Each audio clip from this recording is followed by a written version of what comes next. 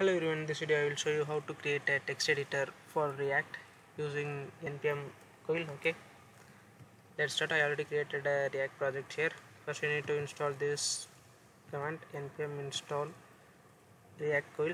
I already installed this package. Okay, after that I'm going to this page and I'm going to copying this. Okay, and this is this is importation of React Quill, and this is for styling. We need this, and also I'm going to initialize the React Quill inside a function, and this is React Quill UI. Okay, and save this. Yeah, we get this. Refreshing this, yeah, we get nice text editor. We can able to change the style of this content. Okay, now we will see how to get value from this text editor. Okay, let's start. I'm going to this page again. I'm going to copy this and paste it after this, and I don't want this everything, and also I need to remove this comment, and I'm not using this delta or anything. Okay, and I'm going to create one state value. Okay, I simply give a value set value, and this is useState.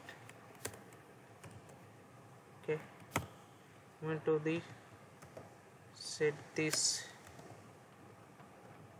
Quill current first child inner HTML. Okay, I'm going to set this in this state. I'm going to console this outside.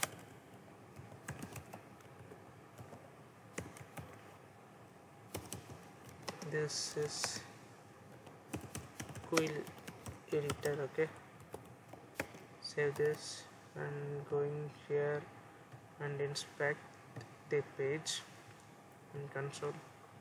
Initially value is undefined.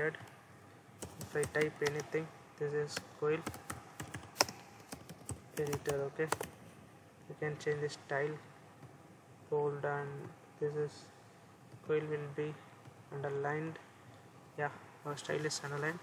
Here you see everything in the paragraph tag. Okay, inside the paragraph tag the Quill is in underline tag because we underline this Quill, and editor is in bold, so it will be in the strong tag. Okay, you can get the value like this, and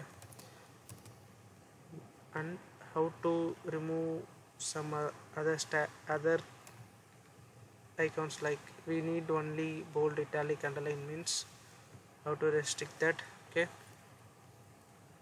here I saw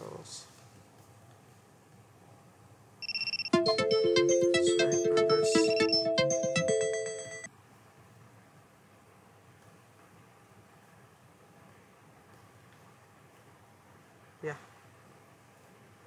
this is that.